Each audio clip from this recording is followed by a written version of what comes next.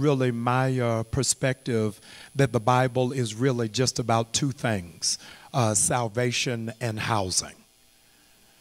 You all are looking at me a little bit perplexed, but it's really about two things. The Bible is, from Genesis to Revelations, you only see two recurring themes, salvation and housing. Genesis chapter 3, Adam and Eve are thrown out of the Garden of Eden and become the first homeless couple. And then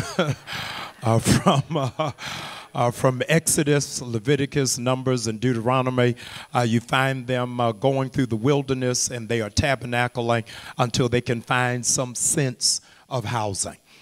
We cross over into the New Testament, and we find the very first Airbnb with Mary and Joseph, who are in a manger because there is absolutely no room in any of the inns.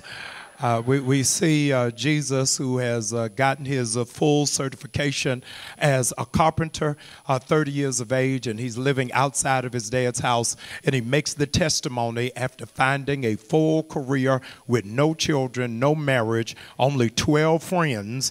And he says out loud, foxes have holes, birds have nests, and a grown man got nowhere to live.